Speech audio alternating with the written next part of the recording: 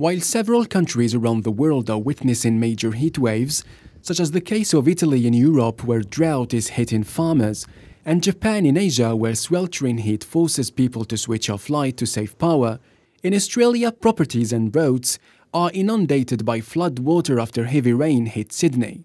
Thousands of people have been ordered to evacuate following warnings of flash floods and landslides amid heavy torrential rain.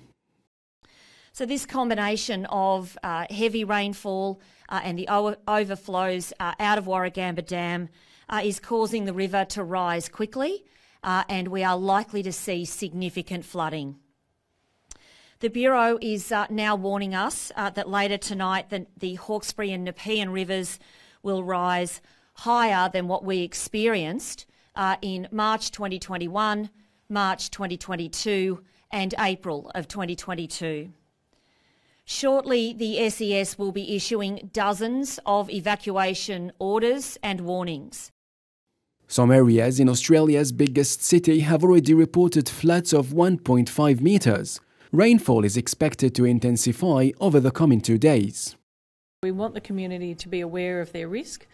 As stated by the Bureau, we're anticipating that these levels will rise above the last 18 months of flood levels. Heavy rain and overflowing dams and rivers all combined threatened the lives of animals as well, which by using boats were brought to safety on the dry land. It's a different task to moving humans. Livestock tend to have their times where they want to move around, jump around, so we need to secure them a lot better to be able to transport them.